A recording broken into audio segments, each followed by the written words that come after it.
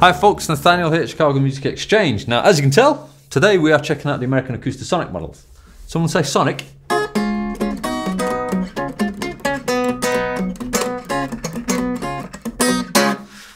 My favourite is actually Chemical Plant Zone.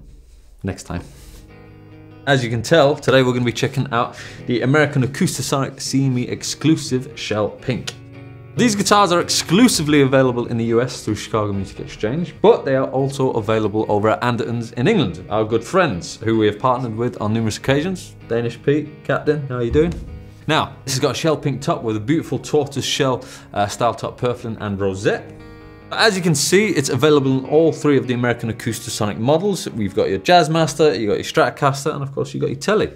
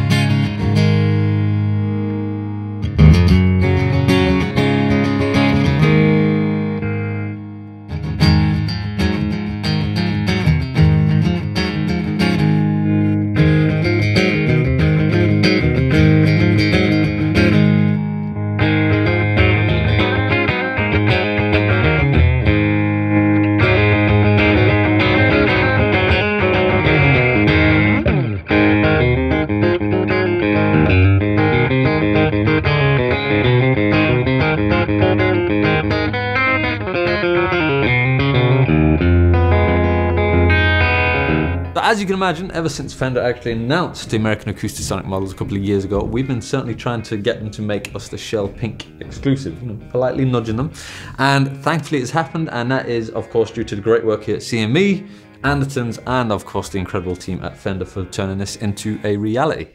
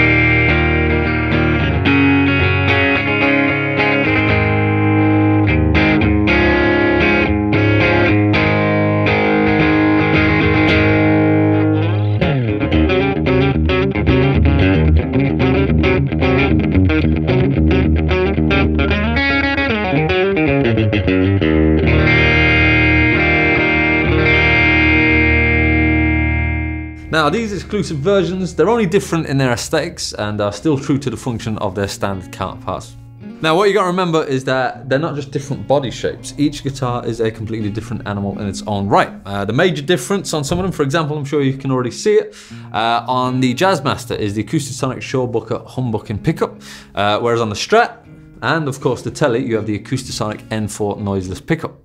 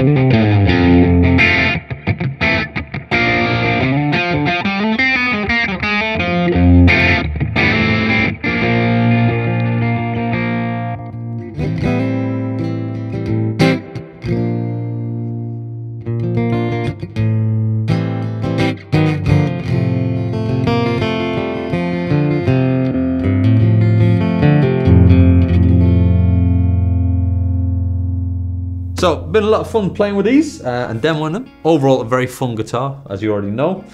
Cool color, probably not gonna last long, so make sure you come and check them out. And of course, if you haven't already, please make sure to like and subscribe to the channel.